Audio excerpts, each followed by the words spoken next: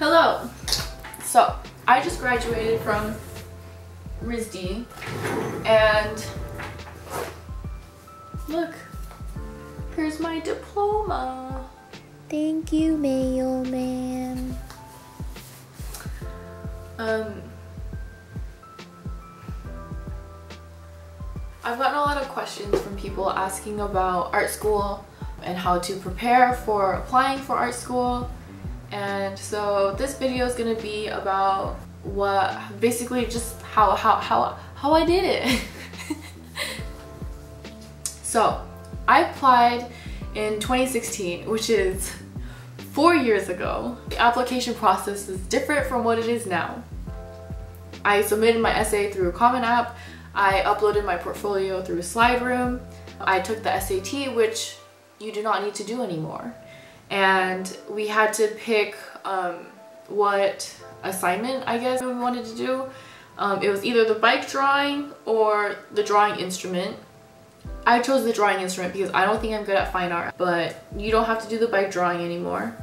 And I also had to mail in a still life drawing. For my year, you could upload from 12 to 20 pieces in your portfolio, and I put in 19 because I'm not gonna put in crappy work in my portfolio.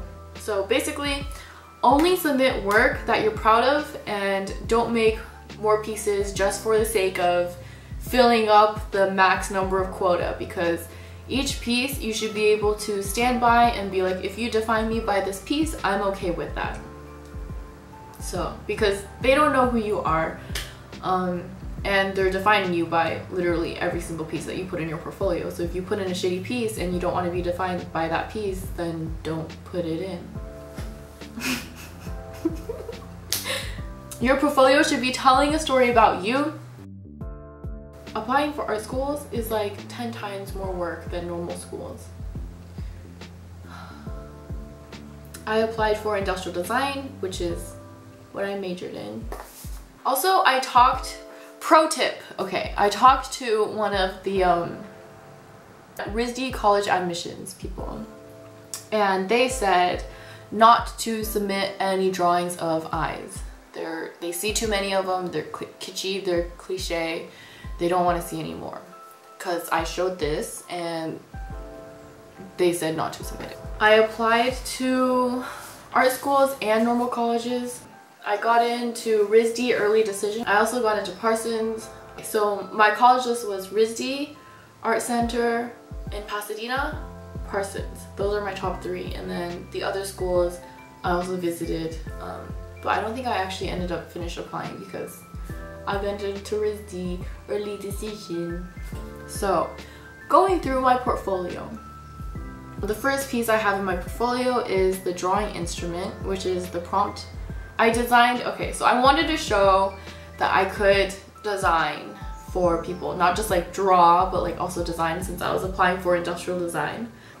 I designed these gloves for small children to use when drawing because their muscles haven't properly developed, at least not well enough to hold a pen or pencil. And I was talking to a mom.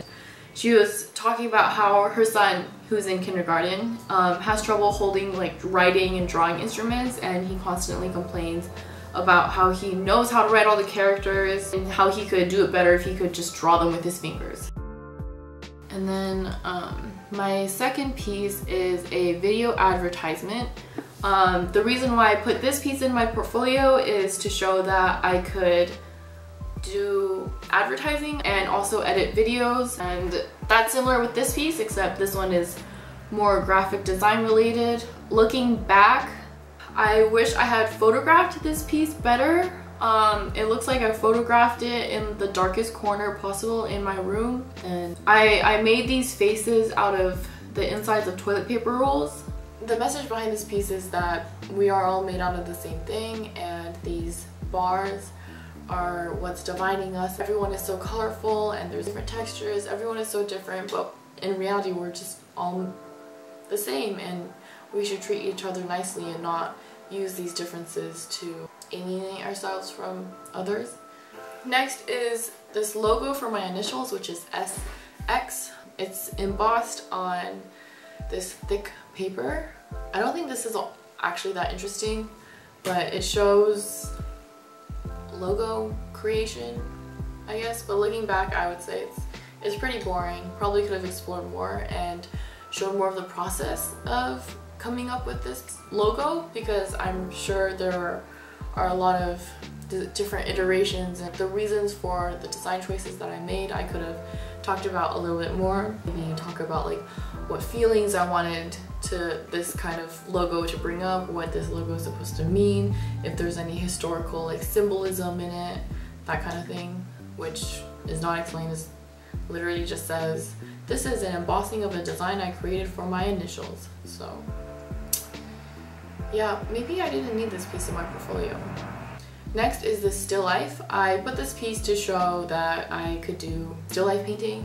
The colors are crazy. Like I thought the colors were crazy when I made this. I was like, oh yeah, all these crazy colors, I would be Wayne T with #2. But looking back, I don't know what was going on in my head when I was painting the background. It's fun, it's playful, it's colorful, it represents who I was in high school, and I think that's what's important. This piece I put in to show that I could use graphite, watercolor, and I could draw people and try to convey some kind of emotion through those mediums.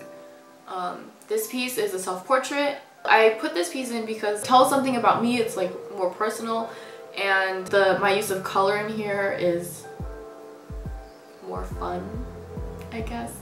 Obviously, technical wise, I don't even compare to some of the other people.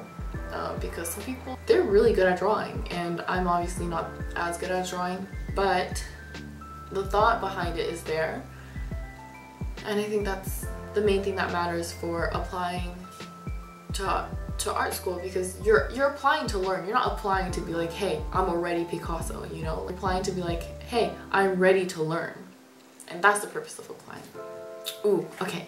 This piece is Flame of the Water, and okay, upon first looking at this piece as post-grad Sophia, I would say it's really, really boring. The composition is really lame, but high school Sophia thought this was the most amazing thing ever because I took my Crayola crayons and a candle, and I was just dripping my Crayola wax onto this little canvas and basically painting with wax, like dripping wax, which I had never seen before. Okay, let's read what high school Sophia was thinking. Yeah. Okay. This piece was especially interesting to make because I had to use fire to create the effect of water. Ooh, deep. By using candles to melt wax and dripping the wax onto the canvas, it gave the piece a unique texture. That's true, you're not wrong, but it was especially interesting to work with a completely different medium. Yeah, honestly, yeah, it was really fun to work with a completely different medium because there's no norm. I put it in to show that I was curious about trying new things, and I wanted to learn. I wanted to learn about all these random materials that could be used. Okay, next piece. This is an oil painting I did. I put this in here to show that I can experiment with different painting textures, rough and smooth, providing contrast and contrasting color and texture. This book is the Dada book, which is a book that I made inspired by the Dada movement. It shows research in art history and taking inspiration from that. Okay. So this piece is, I believe, the most important piece I have in my portfolio because it is most closely related to what I wanted to major in, which is industrial design. So I basically designed this product where you would catch water on this pie tin. It'll rain onto this pie tin and it'll come into these two apple juice containers. And then you screw on the lid with the Elmer's glue lid that I put in, and then you turn it upside down into a plant, and that's how you water your plant. Looking back at the picture that I took, I could have probably made like some kind of infographic about how to use this, because when you're first looking at it you have no idea what it is and it looks like trash because it's made out of trash. But thinking is there, and the curiosity is there, which is, I think, what's most important for you to show in your portfolio. Next is a glass cup. I was so proud of myself for making this cup. And there's color in it, like, she leveled up, you guys. I don't know, it's just a cup. It's not that amazing. I put it in because I think I had so much fun glass blowing that it wouldn't have been me if I didn't put any glass pieces in. So I put 2 glass pieces in. The second one is a flower, which is like the easiest thing you can make in glass. But I had so much fun making this and I was so proud of it. Well, looking back, I'd be like, yeah, it's not that amazing. But High School Sophia thought it was the most coolest thing ever, so of course she put it in. This is a watercolor collage, and I put this in to show that I can use different techniques and mash them all together in a interesting composition. This I put in, these are all these clay charms I used to make, and I put this in to my portfolio to show just basically the wide variety of materials, wide variety of things that I like to create, and willingness to explore. This is some resin fish I made. So I first made the fish out of clay, and then I made a mold out of it, which is this blue thing.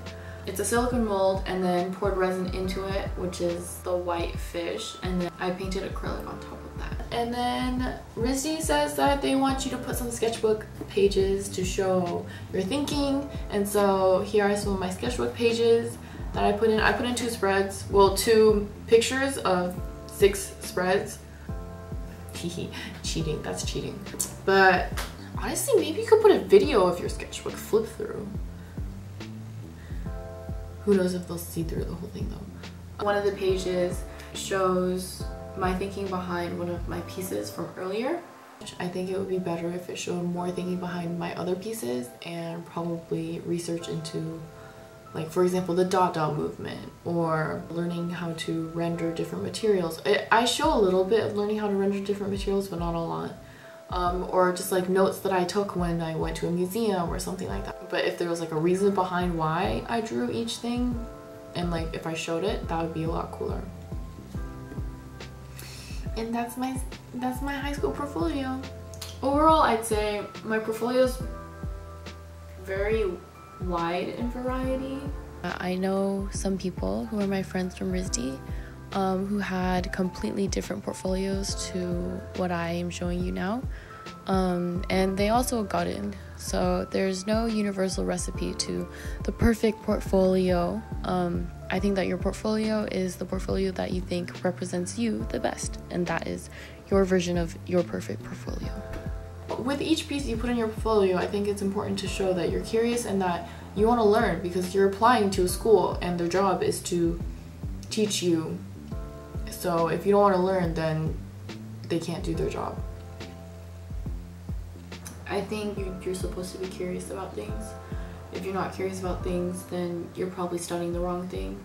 If you have any more questions, let me know in the comments. I will try my best to answer them, and if we have a lot of questions, I'll make a video for you.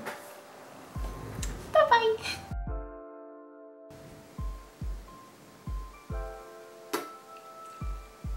Why did I put this piece in my